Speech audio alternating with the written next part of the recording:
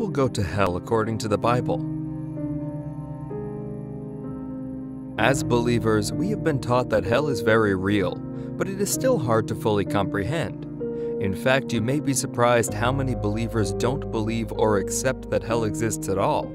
But for those who doubt it, God has given us substantial evidence that hell does exist in His infallible message to us. If you don't believe hell exists, consider these words from Jesus. Luke 12, verses 4 and 5. I tell you, my friends, do not be afraid of those who kill the body and after that can do no more. But I will show you whom you should fear. Fear him who, after your body has been killed, has authority to throw you into hell. Yes, I tell you, fear him.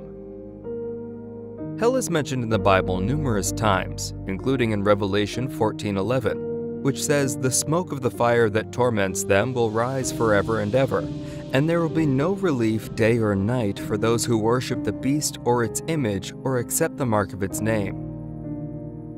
From these descriptions of hell in the Bible, we know that it is a place of final judgment and a place of anguish.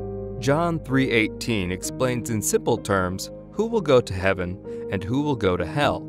The passage says, "Whoever believes in him is not condemned, but whoever does not believe stands condemned already, because they have not believed in the name of God's one and only Son." Ultimately, those who do not believe in Jesus' name will go to hell. To truly believe in Jesus Christ is more than a notion. When we truly believe, we no longer worship ourselves and the world. We worship God with our whole being and believe Jesus is the path to our salvation.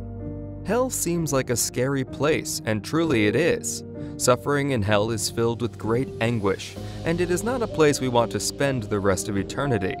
However, for those who think that people are destined to go to hell with no hope are missing a really important component to our relationship with God: His grace. God gives us what we don't deserve. God's will is that we are saved, that we return to Jesus, and receive forgiveness for our sins. Those who go to hell are isolated from everything else, permanently cut off from God and everything that is good. So what's the good news? There is hope with God, and the great thing about God's love is that we can all be saved. Our God is a God of love. When we are born again through the waters of baptism and make Christ the center of our lives, we have no place in hell.